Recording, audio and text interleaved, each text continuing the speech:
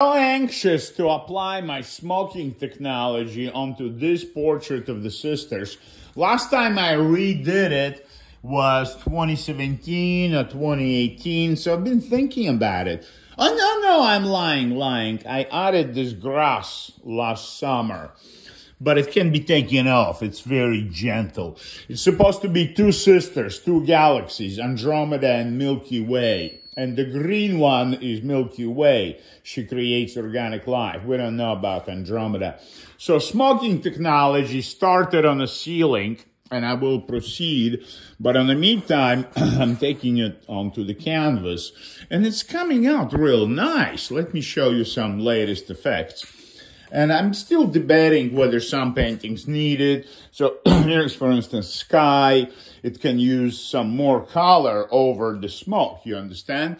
This is former Gaia tree with the sky brought out. So here, for instance, something that is 90% almost finished. So here, smoke went onto a surface and then bluish clouds. Clouds are white, but I decided to make them bluish. And here, smoke goes over two different colors, the pink and the pipe that was holding the canvas against the wall came out as half moon or something. And then you have this white very nicely. This is the painting that I've been torturing for 20 years with the crab, with Delaware crab from Chesapeake Bay. So it's a view of the beach from the side of the ocean. Those pouches, those things are so comfortable, and I reuse them from recycling, from people shipping, getting shipments. Paintings are heavy, so when they lean against each other, you know, I'm repainting them 20 years over and over. This needs to go back to the area because it needs that pink. I love this landscape. It's so peaceful. It doesn't need anything else for now. I'm fantasizing about giving it a few lines, maybe 10, 20 powerful lines with graphite to underline the line of the trees.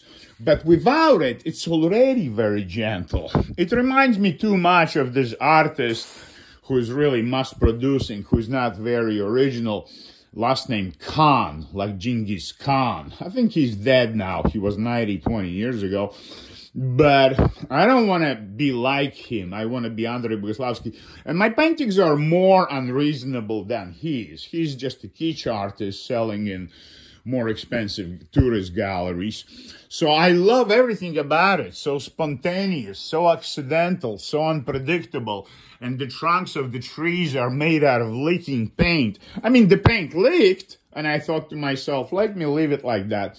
And then I added this yellow at the bottom, and I left this white, unreasonable white, and it's working. It's working. Here's another masterpiece, amazing, billion-dollar painting, which basically doesn't have anything, but the tremendous power of color, the meditative mood of this upper complexity of textures and smoke, you understand? It's more profound than Rothko. You know, paintings by Rothko, you walk into a room and you sit there for an hour meditating about purpose of life and truth about time.